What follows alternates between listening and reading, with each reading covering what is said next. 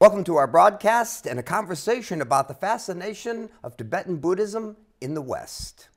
So I think that first the Hollywood aspect and the music and got people interested in it because culturally Tibet is very interesting.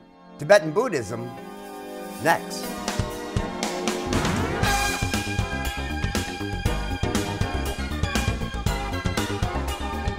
This is Talk About Our Times. I'm Lich.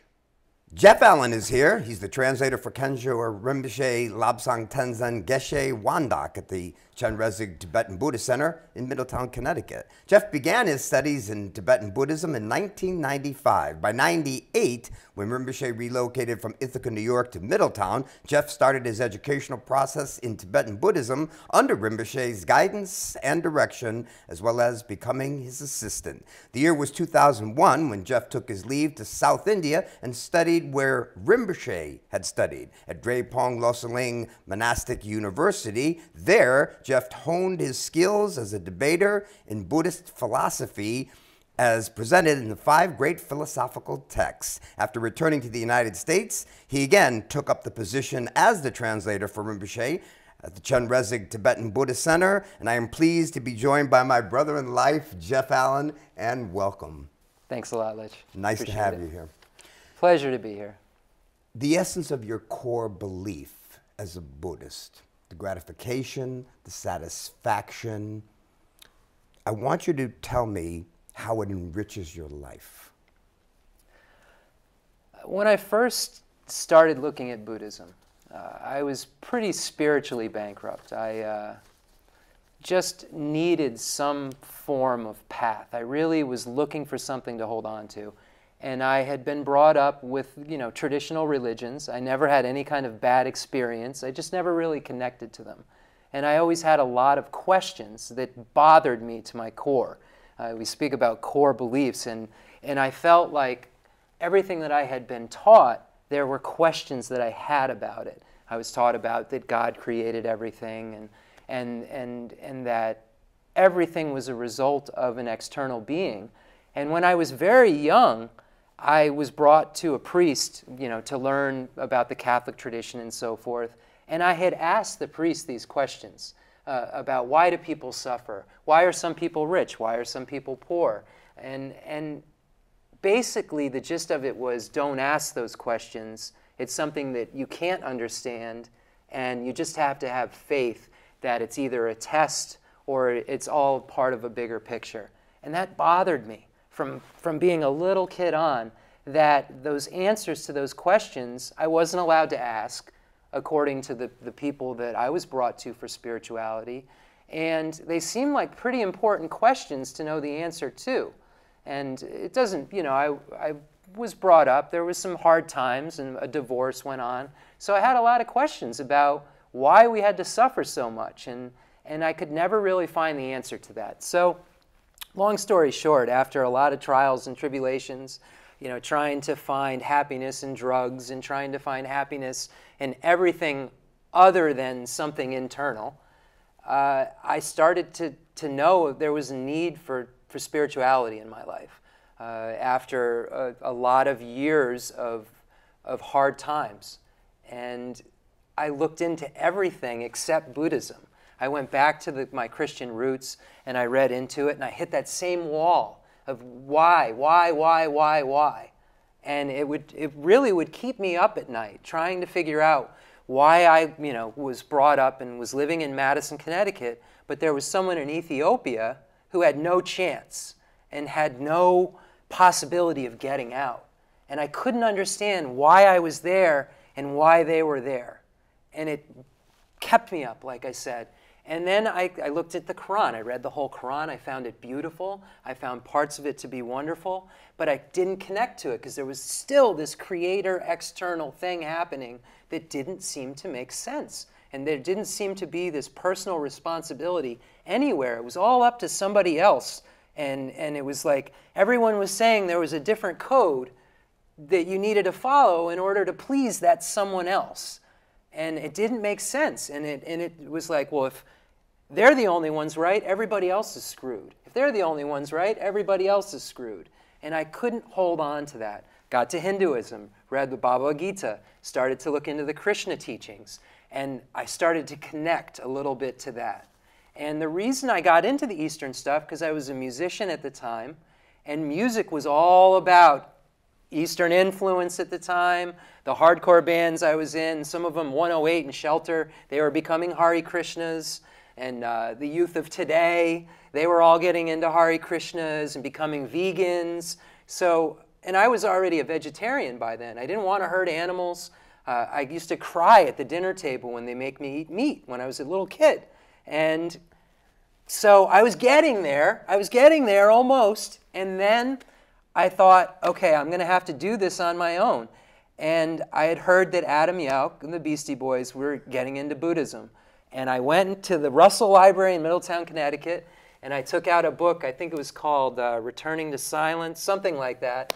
And it was not a book on Tibetan Buddhism. It was a book on, I think, Zen Buddhism, but the Four Noble Truths were in there. And that was what changed my life. I read about the Four Noble Truths, and they explained in 4 sentences every question that I had had since I was a little kid. Why are people suffering? Why is there this difference between here and there? Why do I have a chance? Why don't they have a chance? How can I get out of this? Is this forever? Will this keep going? Does it just end and it's over? And this was all just a big mess? Or was there more purpose? So what does it do for me on my daily life now? It answers those questions that drove me crazy, that drove me out of my mind on a daily basis, and gives me a sense of hope that I can become on a daily basis a little bit of a better person than I was the day before. And according to what I've learned, as long as I do that and I continue to try to be a little bit better than I was the day before, the minute before, the month before, the year before, then I'm succeeding in this spiritual tradition. And it's not about figuring it all out in this one lifetime. It's about doing the best I can in this lifetime, and Buddhism says I get another chance. But the more that I do good in this lifetime, the better chance I have next time. So every day, now that I really believe that, after all these years of studying and doubts and asking a lot of questions, I'm a doubting Thomas. I'm someone who doesn't believe anything. That's something Rinpoche, our teacher, likes about me, is that from the day he met me, I told him I didn't believe what he was saying about certain points that he would make. Right. I'd say, oh, that sounds ridiculous. And then he would show me through logic why it wasn't ridiculous. He didn't say, don't ask that. He didn't say that I was going to go to hell because I didn't have faith. He told me that I would go to hell if I didn't ask that, if I didn't question it, because I would be ignorant. And ignorance was what was binding me to suffering.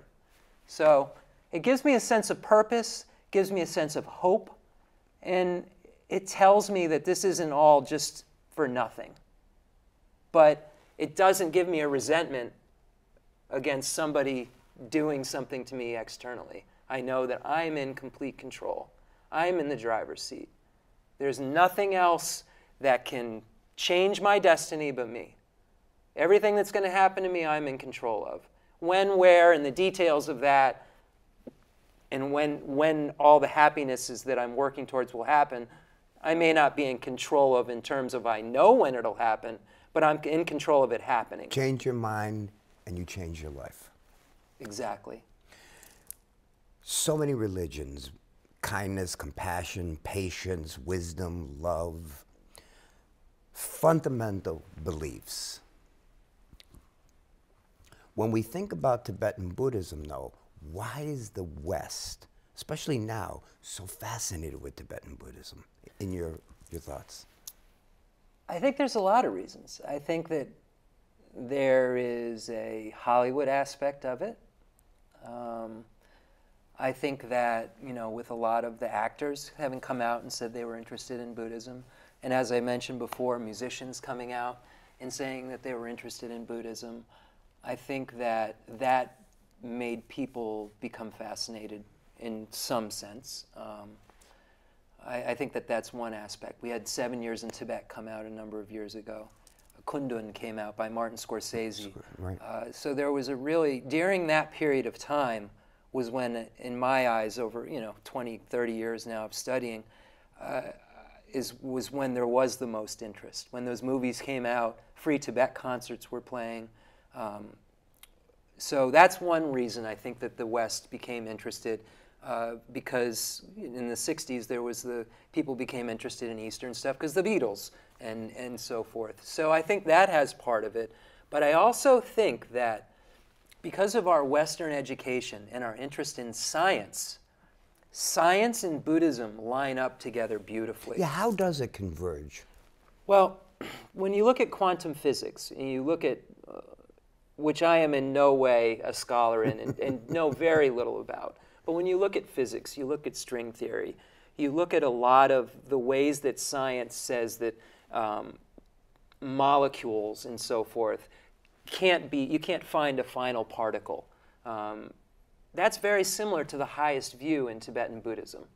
And in Tibetan Buddhism not only studies the nature of reality and how things form and how things come into being, but also there's a whole mind science study in Tibetan Buddhism where they study consciousness, levels of consciousness, the varying, there's one school that says 7 different types of consciousness: direct valid cognition, things that we infer, correctly assuming consciousness, doubting consciousness. So there's 7 different types of consciousnesses. So there's such an emphasis on philosophy and real detail that I think that it appeals to that kind of Western mind. So I think that first the Hollywood aspect and the music and got people interested in it because culturally Tibet is very interesting. And there's a lot of very neat things to learn outside of the religious tradition. So I think that people not only got interested in the philosophy and the religion, but the culture also. And the connection to science. And then third, I think, is that you can ask any question you want. In simplistic forms, break down, if you will, the difference between Zen Buddhism and Tibetan Buddhism. And then let's talk about Tibetan Buddhism 101, Okay. which would be, let's say, the 3 essential teachings, which you had already touched upon: 4 Noble Truths, emptiness, which we obviously can't get into, and the 12 links of dependent origination. Please. Well, I would say that if you were to look at the 2 traditions, comparing Zen and Tibetan Buddhism, I've studied very little Zen. Zen relies on much less information. Zen relies more, there are things called koans, for instance, where you would be given a sentence and then sent away by your master to think about what the meaning of that is in an abstract way, or in whatever way you come to, and then teachings would progress like that. Tibetan Buddhism is highly detailed. It takes 25 years of everyday memorization to get this degree that they get in the Tibetan Buddhist tradition, of the Gelugpa tradition called a Geshe degree. So there is a huge emphasis on intellectual understanding because according to the Tibetan Buddhist tradition, you have to first intellectually understand something so that A, you know that what you're thinking is correct, and B, so that you can realize it non-conceptually. You have to first work, because that's how we work within concepts. So you first have to understand it from a conceptual point and know what intellectually is correct, what intellectually is incorrect, and then if you have a realization, you'll have a gauge to know whether or not you actually had a realization. The trouble with not having an kind of emphasis on intellectual understanding is that our brains are broken, our minds are broken. So we can make up a lot of fantastical things, and we can convince ourselves that we've realized things that we haven't. I've heard people say that they've become enlightened over a weekend, and that's because our minds are so broken we can convince ourselves of that. So if there's a framework that I can look at to say, okay, I think I had this realization, let me see what this realization is supposed to look like, how it would happen, what non-realization is, and let me see if that's really what happened or not. If I don't have some kind of framework, then I'm kind of making it up as I go along. And it feels good to do certain breathing meditations. So it's very easy to think that something spiritual has happened. That you can do breathing meditations and open up your endorphins in certain ways, and you can feel high. And a lot of people have mistaken that high for realization, for nirvana, for enlightenment, when it was just channels and things that worked together and aligned in a way that made them feel bliss. When we talk about the essential points, I'm not trying to put words in your mouth, but would you say the three would be the Four Noble Truths, emptiness, and 12 links of dependent origination? I would say, if I was going to divide the teachings, I would divide them by the scopes. Because I would say the 12 links of dependent origination would fall under emptiness. But I would say those are really great starting point topics for sure. If you had those three topics and mastered those three topics, you would be well on your way. But if we say, what were the three again? Emptiness, the 12 links of dependent origination, and Four Noble Truths. And the Four Noble Truths. We're missing with that compassion. And I think that if you can break the teachings down into the scopes, then you really cover every single precise teaching of Buddhism. See, the 12 links of dependent origination show how lifetimes come into being and go out of being and so forth. And it's dependent origination. So that shows emptiness, basically. It shows that dependent origination is the proof of emptiness. But the Four Noble Truths coupled with that, for a Hinayanist practitioner, there are two divisions. Hinayana, which translates as the lesser vehicle, and Mahayana, which translates as the great vehicle. The Hinayana believes that one does the practices for themselves alone so that they can reach a nirvana place, a place of freedom for themselves alone, an individual liberation. The great vehicle wishes to become completely enlightened, become a Buddha, and free all other beings also as well. So the Hinayana teachings focus on a self-liberation. The Mahayana teachings, which are the great vehicle, focus on liberating everyone, focus on generating compassion and getting to this place where you want to free all beings from suffering and the causes of suffering, and then you want to become a Buddha because that's the best way to do that. That doesn't fit implicitly. If you're speaking of Mahayana, you could speak of it in the Four Noble Truths, but the Four Noble Truths were given as a Hinayana teaching. So the Mahayana is really the only vehicle to become a Buddha. So I would say the scopes very quickly. The smallest scope in Buddhism are groupings of teachings on refuge and abstaining from the 10 non-virtues and so forth, which will then allow you to get a rebirth into the higher realms, have a good rebirth. The next set of teachings are those Hinayana teachings, those teachings of the highest higher trainings in ethics, concentration, and wisdom that allow one to have an individual liberation, their own nirvana. And then there are the teachings for beings of great capacity, which are the Mahayana teachings, where they combine wisdom and method. And that method is the compassion that I was speaking about. The compassion is what makes a Buddha into a Buddha. It's really the root of omniscience. Compassion turns into bodhicitta, which turns into Buddhahood. And that's why I would say that the three scopes are the best way to describe it, because then you get fully each and every one of the possibilities that Buddha had to offer. Because Buddha said if it doesn't fall within those three, it's not Buddhism. Buddha's, as we learned today in class at the Chenrezig Tibetan Buddhist Center, the goal of Buddhism is only to become liberated, to become a Buddha. It's not for any other goal, not to feel good, not to have a good day. Those are side effects. But there's nowhere the Buddha taught, do this to feel good, do this so your day is better, do this so you're nicer. Everything was for your next life. everything the Buddha taught. But byproduct is you become nicer, hopefully. You become a little more compassionate. And that's the gauge that it's working.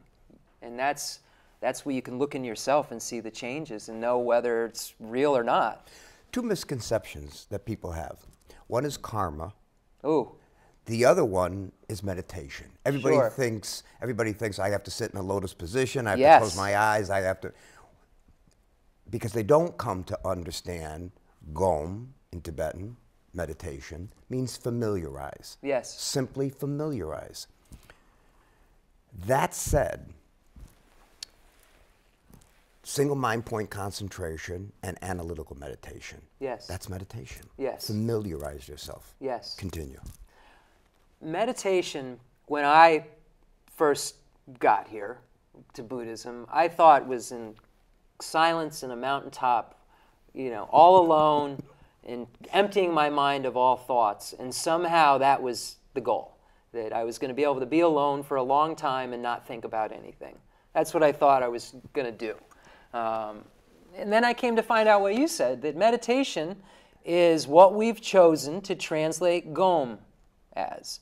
And Gom, if we look at the word in Tibetan, really means to familiarize, to become familiar more and more. So you can be driving down the street and thinking about the Four Noble Truths, and you're meditating according to Buddhism. Exactly. There's no mountain, there's no wind and emptying of the mind. Buddha said if you empty your mind, you're getting nowhere. That is not the goal of anything that we do to empty the mind. It's actually a wrong view that was brought into Buddhism by a master named Hashan that said that emptying your mind is the goal. Conceptual thought is bad. But Buddha taught that familiarizing is what meditation is. There's analytical meditation where you familiarize yourself with topics. You think over and over again. If you're learning about suffering, you think of all the different types of suffering, all the different ways we suffer, and so forth, why we suffer. That's analytical meditation. Single-pointed meditation is where you take one focal object and you focus your mind on that alone.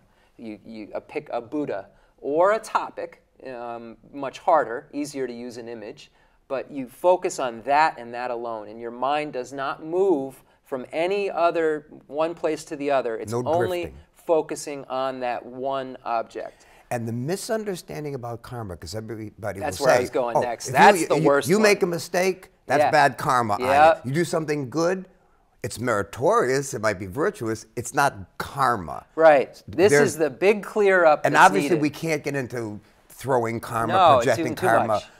Right, precisely, with the time we have remaining.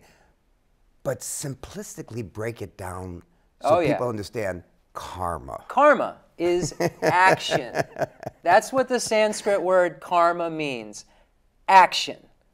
When you lie, that's an action. That's a non-virtuous karma. When you do something good, you're generous, that's an action. That's a virtuous karma. Your karma is just the collection of seeds that you have in your mental continuum from every life you've ever lived. The good deeds that you did, the good actions, the good karmas, produce happiness. The bad deeds you did, the bad karmas, produce suffering. That's it. That's all karma is.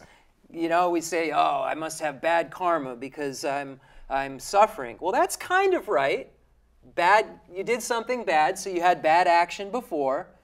Bad action before causes suffering. So it is true, I'm having a lot of suffering. That's bad karma. But the way that we use it in slang and the way that folks think that karma is this energy that's floating around that is almost like a god. Karma is this action that's hanging out in our mind that's creating every experience that we have. Every experience, everything we see is caused. Everything good we see is caused by good things we did. Everything bad we see was caused by bad things that we did. And it's so simplistic and so clear to understand that. And as a scientist, you see that causes are concordant. Results are concordant with their causes. You don't put milk and water together and get chocolate milk. You need chocolate, and you need milk, and then you have chocolate milk. So it's so clear that we have varieties of experiences, so there have to be a variety of causes for our experiences, no? Before I ask you my last question, Sure. you have to impart the drop, the bucket, and the ocean. Okay.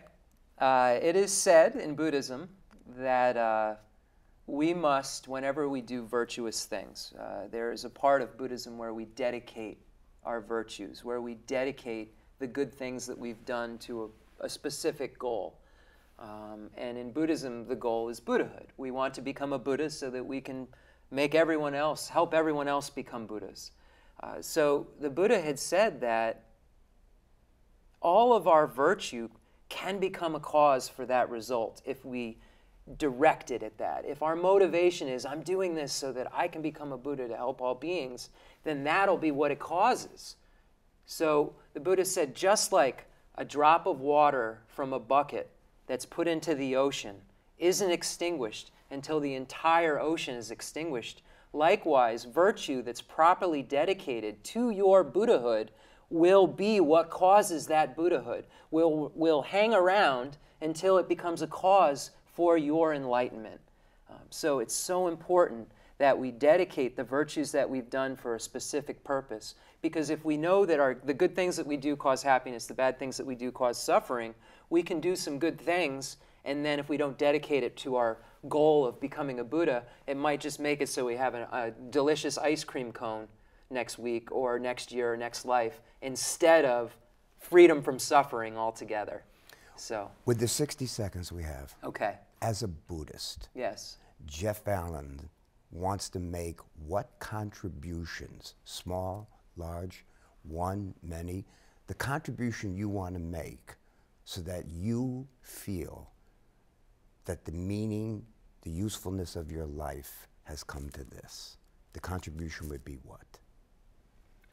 I want to see that the knowledge that my teacher has brought to me, to us, but to me, I'm speaking personally, doesn't disappear with my life. I want to make sure that that knowledge, that wisdom is shared with others and imparted to others. And the texts that we're missing to fill in the blanks for some of the information that we just don't have now in English be brought into English. So that's what I want. I want to see Rinpoche's message of the Mahayana brought to more people than just me and just the few people at our center in a much bigger sense. And I would like to see some of the texts that haven't been brought into English. Without making you feel uncomfortable, for years I've been wanting to sit down like this and have a conversation with you.